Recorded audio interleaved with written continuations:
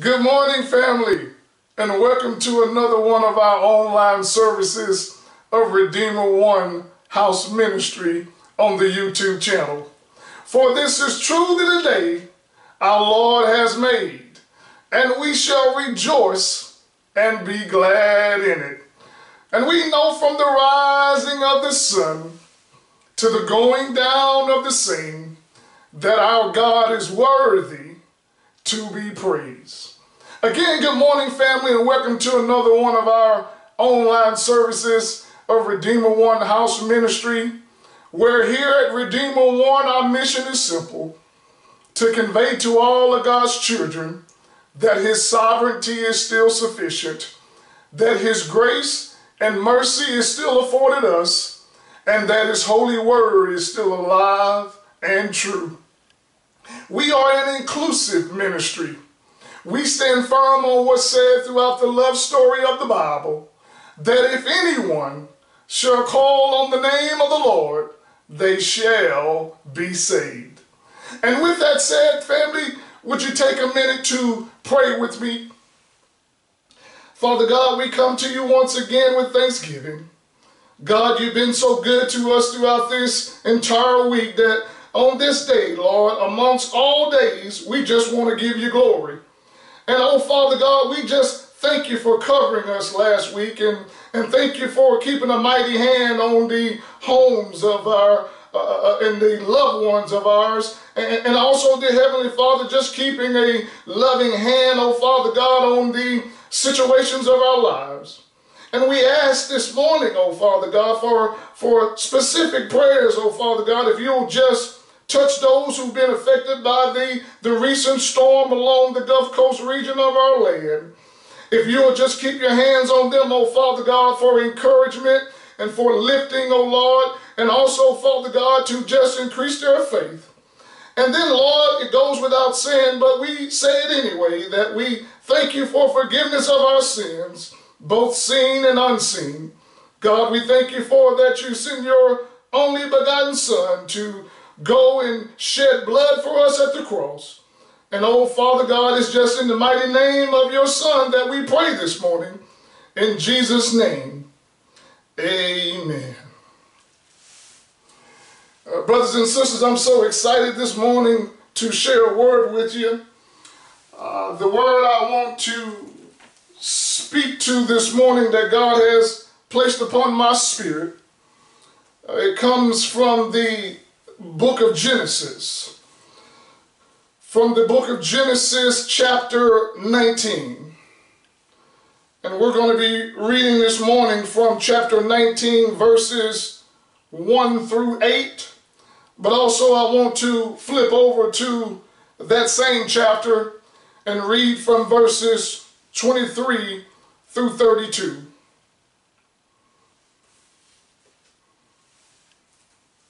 And this morning, brothers and sisters, I'll be reading from the New King James Bible version. And his gospel reads, "Now the two angels came to Sodom in the evening, and Lot was sitting in the gate of Sodom. When Lot saw them, he rose to meet them, and he bowed himself with his face toward the ground. And he said, 'Hear now, my lords, please turn into your servant's house and spend the night, and wash your feet. Then you may rise early and go on your way.' And they said, 'No, but we will spend the night in the open square.' But he insisted strongly. So they turned to him and they entered his house. Then he made them a feast and baked unleavened bread, and they ate. Now before they lay down, the men of the city, the men of Sodom, both old and young, all the people from every quarter, surrounded the house. And they called to Lot, and they said to him, 'Where are the men who came to you tonight? Bring them out to us, that we may know them carnally.' So Lot went out to them through the doorway and shut the door behind him and said, "Please, my brethren, do not do so wickedly. See, now I have 2 daughters who have not known a man. Please let me bring them out to you, and you may do to them as you wish. Only do nothing to these men, since this is the reason they have come under the shadow of my roof." Verses 23 to 32. The sun had risen upon the earth when Lot entered Zoar. Then the Lord rained brimstone and fire on Sodom and Gomorrah from the Lord out of the heavens. So he withdrew those cities, all the plain, all the inhabitants of the cities, and what grew on the ground. But his wife looked back behind him, and she became a pillar of salt. And Abraham went early in the morning to the place where he had stood before the Lord. Then he looked toward Sodom and Gomorrah, and toward all the land of the plain, and he saw, and behold, the smoke of the land, which went up like the smoke of a furnace. And it came to pass, when God destroyed the cities of the plain, that God remembered Abraham, and sent out Lot to the midst of the overthrow, when he overthrew the cities in which Lot had dwelt. Then when Lot went out to Zoar, and dwelt in the mountains, and his 2 daughters were with him, for he was afraid to dwell in Zoar. And he and his daughters dwelt in a cave. Now the firstborn said to the younger, "Our father is old, and there is no man on earth to come into us in this custom of all the earth. Come, let us make our father drink wine, and we will lie with him, that we may preserve the lineage of our father." The grass withers and the flower fades, but the word of our God shall stand true forever. Brothers and sisters, this morning, the Lord has placed a word upon my spirit, and the word is, our baggage left unattended is still our baggage. Our baggage left unattended is still our baggage.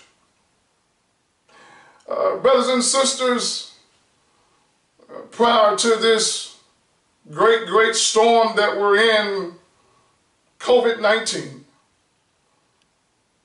it was on an average day, according to the TSA reports, that within this country, we averaged about just over 2 million flights per day. Prior to this current storm of COVID-19 that we're in, we also had an additional 200,000 or more flights international. Over 2 million some odd flights domestically per day in our country. And brothers and sisters, as we reflect on those astronomical numbers, the one thing that sets into my spirit is that those passengers who were on those flights had 2 goals in mind. The passengers of those flights, I would argue to say this morning that the first goal was that they got to their destination safely. And then I would follow that argument up by saying that I know that their next obligation of travel would be that their luggage and their baggage arrived to the same destination. Brothers and sisters, it goes without saying that no system is perfect. It goes without saying that sometimes things get misplaced and mishandled. So it wouldn't be out of the immediate norm to understand that some of those baggages did not arrive to their assigned destinations. It would be an easy comprehension for us to understand that with those bags not arriving to the assigned destination, that it would become feasible for someone else unknowingly to mishandle our baggage. It would be presumable that someone else who may have encountered the mishandling of our baggage could very well make assumptions of who we are based on the exterior of our baggage. Brothers and sisters, it wouldn't baffle me one bit that some folk are quick to judge and they're quick to make assessments just about the outer portion of baggage. Oh, but brothers and sisters, there's something more spiritually intense about the nature of baggage. It's known through definition that baggage is simply past experiences that hinder us and they burden us. It's understanding in the concept of what baggage is in the application of our lives is something that on the outer surface we can mask. On the outer surface we can glamorize. On the outer surface we're able to marginalize and we're able to create false representation. But it's within the interscopes of that baggage that we understand the hindrance and the burdens that the baggage transport. And brothers and sisters, as the messenger said earlier this morning, that baggage left unclaimed is still our baggage.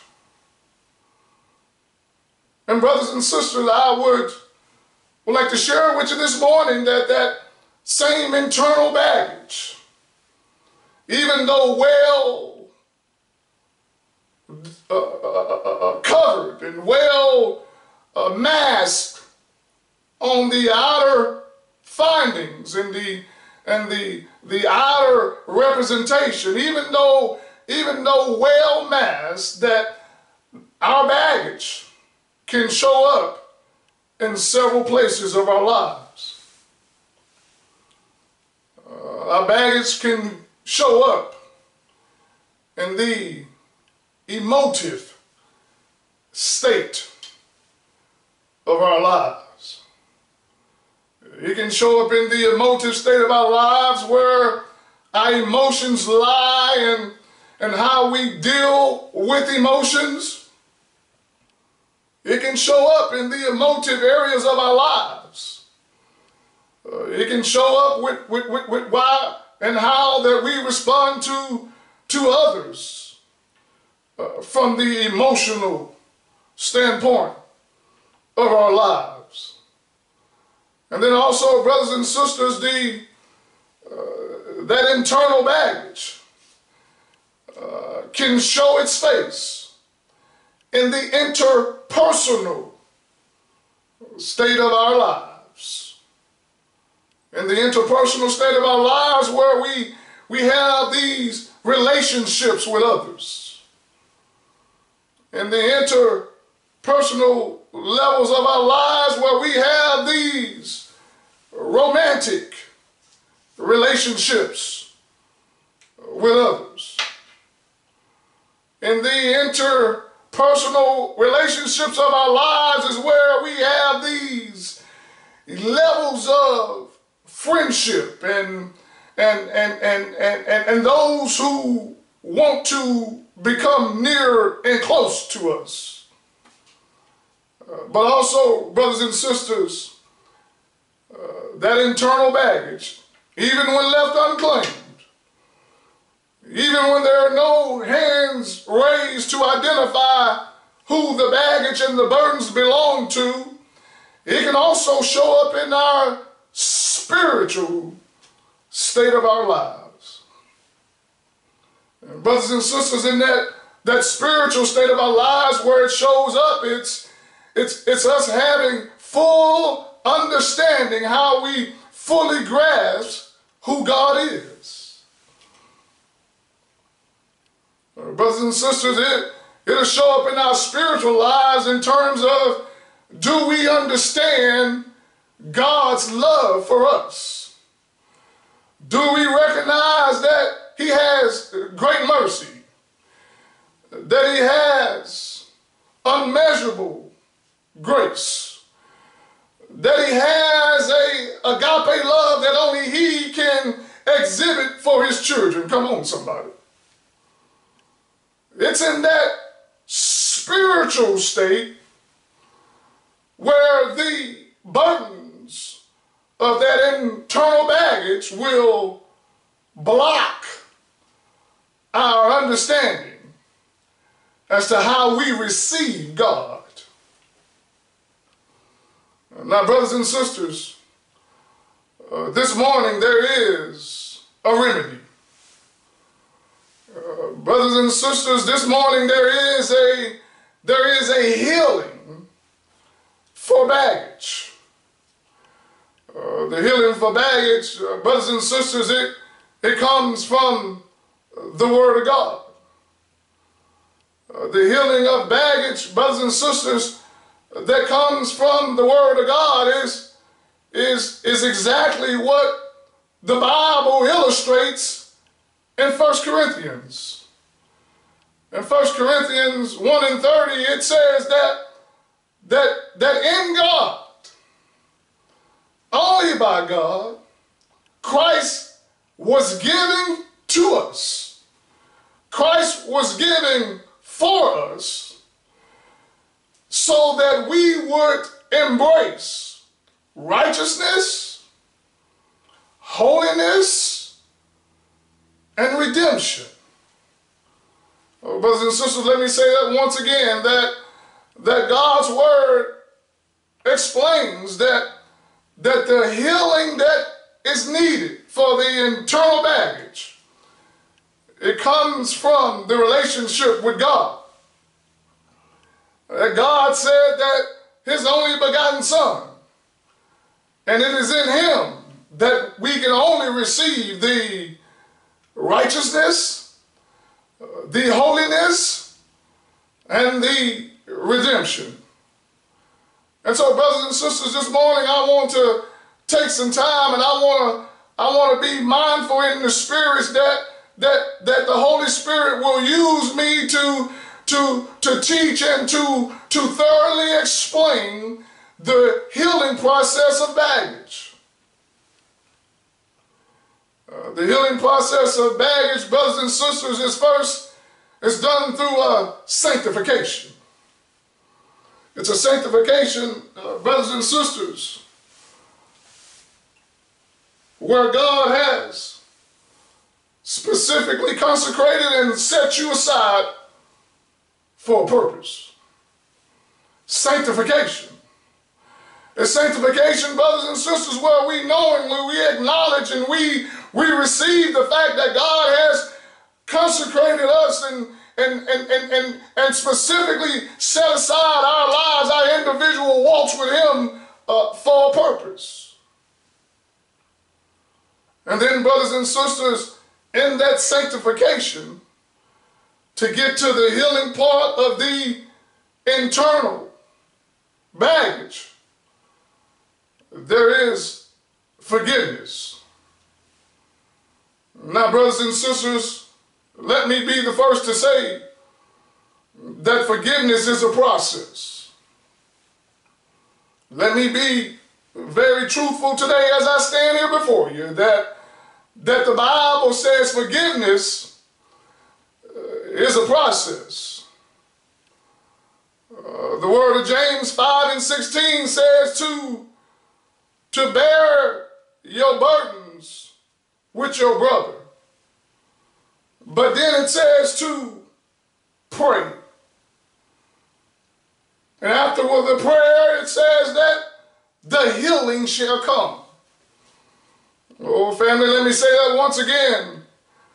The Gospel of James 5:16. In the Gospel of James, it makes it very clear that forgiveness, to get to this healing place of this internal baggage, God makes it clear that there may be those who pretend that they can forgive so instantly and so simultaneously. There may be those who can tell you that someone could cross them and could try to destroy them and attack them, that they could just have forgiveness in a matter of seconds. But I'm here to tell you this morning, oh, brothers and sisters, it is in us to forgive. But James 5:16 makes it clear that forgiveness is a process. There are steps involved. There are principalities. There are things that have to go through protocol. There is an agenda that needs to be followed in order for us to get to the place of healing through sanctification in this area of forgiveness. Help me, Holy Spirit. We're going to have to understand that there is a process to be followed. And now, brothers and sisters, in the interim of the process, where you bared your burdens, where you prayed for your enemy, where you've asked God for the healing of your soul and the healing of your spirit, in the midst of that process, brothers and sisters, on the other side of that, you need to have understanding of who, the what, and the why. Brothers and sisters, we need to have understanding of who this individual, this attack, who were they at the time of the attack? And who, not referring to their financial disposition. It's not referring to their social security number. Has nothing to do with their physical home address. It's related to the spirit that they were operating in the time of the attack. For it's in that spirit, brothers and sisters, that the mercy and the grace that God's giving us, we're able to see why that person attacked us. Why that person allowed such evil things to take place in our lives. Why did that person condone some of the things that we know were hurtful, and that they were things that were repugnant and things that were counterproductive in our spiritual journey in this pilgrim land. We want to know, we want to investigate, we want to see what that spirit is, because I can tell you, brothers and sisters, once you have identified that spirit, you will understand that that spirit needed nothing but grace and mercy. Come on, somebody. And then, family, it's the what? It's the what, family? It's the what was this person's intent and motive behind their act? What? Was it something where they were attacking out of fear? Was it something where they were attacking out of jealousy and envy and strife? Was it something, brothers and sisters, where in their attack they were only attacking you because in their own lives they were broken? You want to get to a place, family, where you understand the what. Because once you understand the what, all of the identities that I have described, all of the labeling of the spirits that I have indicated, it tells you that this person, the reason that the who and the what lined up for their attack was only because they didn't have a relationship with the Father. They did not have the right relationship with God. And this is what God shows us as we go through the process of evaluation. So we understand the who and the what. And then comes the why. Why were you the target? Why were you the example to be made? Why were you the one who was minding your own business, who was keeping to yourself, who was someone who just tried to do good by people and do right by folk? Why were you the target? And brothers and sisters, the reason you were the target, I want you to get this morning, is because God knew that for the attack made by the enemy, God was going to sanctify you. And in this sanctification in the internal baggage of your life, he was then going to set you aside for your purpose. I'm teaching this morning. Brothers and sisters, I want to say that again. When you ask the question, why me? Why am I the one battling this pain? Why am I the one feeling that I was abandoned? Why am I the one this morning feeling that all these attacks just will not stop? Why? Well, brothers and sisters, the why is very simple. God said what the enemy meant for your destruction, he's going to use it for his purpose. Come on, somebody. Brothers and sisters, that why is the reason that we're in this Christian journey. That why is that God has shown us through a process of understanding that once we understand who they were, we understand what that they were up to, the why is the reason that we love God so much. It's the reason that he said that I have set you aside for his purpose. And now, brothers and sisters, again, I want to make sure this title of purpose is clear.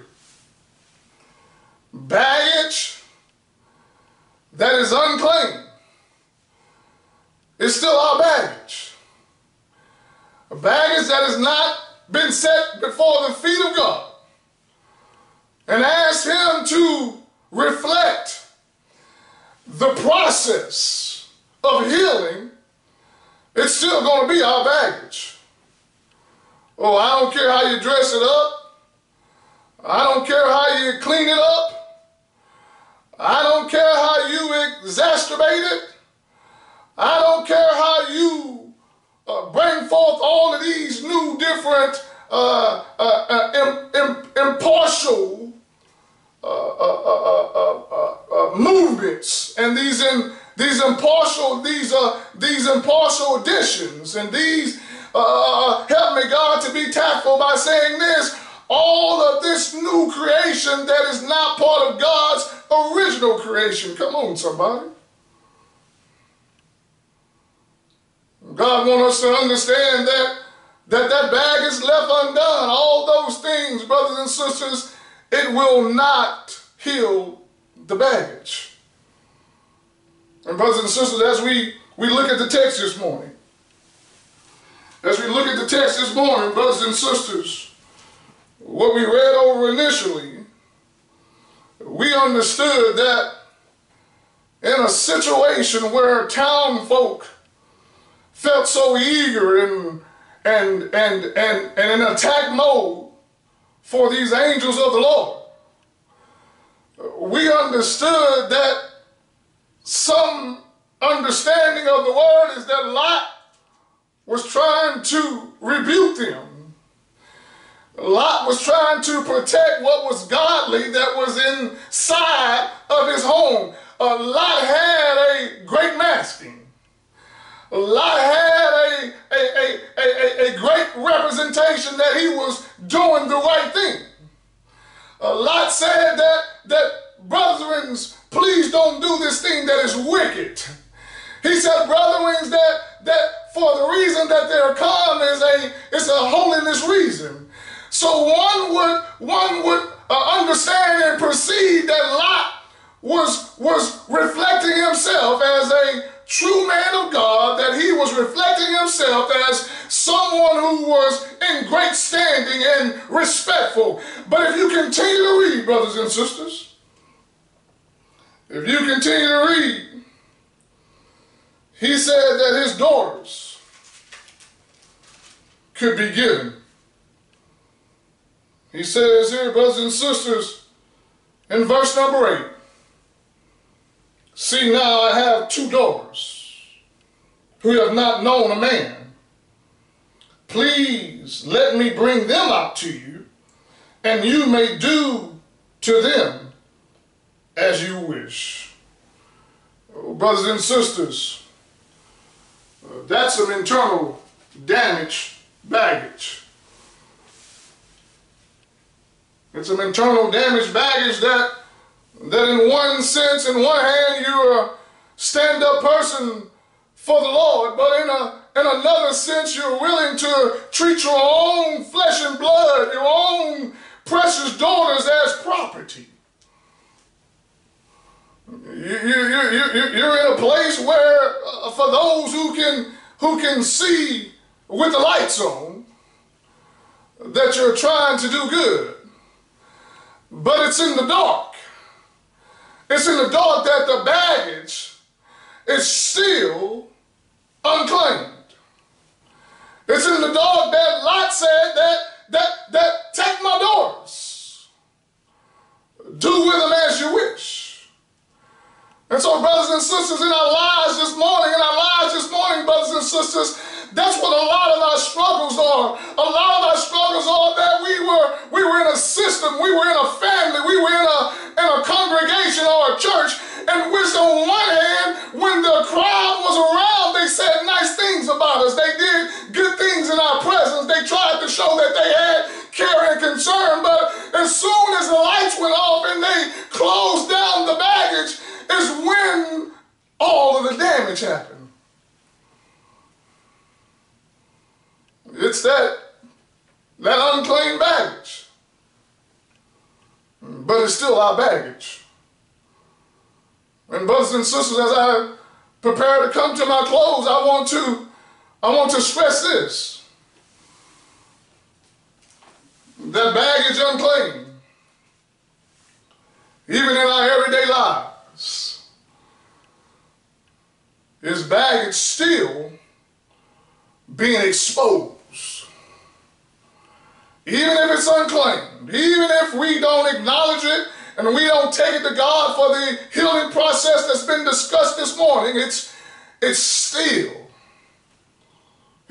being exposed and it's been disclosed to others.